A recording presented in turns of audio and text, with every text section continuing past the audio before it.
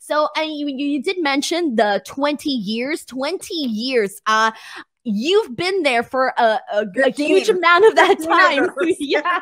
15 of those. So I've seen a lot of ups and downs. Yes. And, different regimes for impact as well, different people in charge and different positions. So, Gail, I know this is a broad question and I don't know if it's hard to answer, but what have you thought about the evolution of Impact Wrestling and where it started and how it got to the point where we are at right now? Yeah, I mean, it's been a roller coaster, but I feel like wrestling in general is a roller coaster, to be honest. And I've seen, like you said, many managements change and, who's in charge. And we've always kind of been this little underdog, right? And trying to prove to everyone that they were the best wrestling product on TV. And right now, we went through a little bit of a negative period where I think fans just wanted to hate us. And now we feel like it's really turned around. I get comments all the time from people. I respect their opinions, from fans to people in the business. You guys have the best product on TV right now. The storylines, the characters,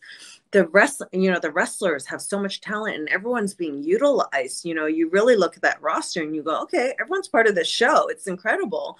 And we really do just come together because we feel like the underdog sometimes to produce. I mean, I think, in my opinion, 2022, we've been killing every pay-per-view consistently. So I feel like Slammiversary is going to be no different.